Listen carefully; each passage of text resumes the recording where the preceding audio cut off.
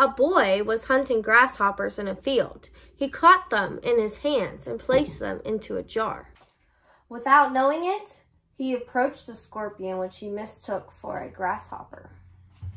He reached out to capture the scorpion, who, seeing the boy, raised his stinger and prepared to strike. As the boy's hand neared the scorpion, he suddenly paused as he realized the danger.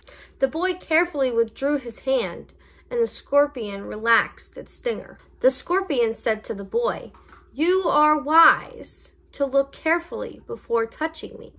And that leads us to the moral of this story. Look carefully before you act.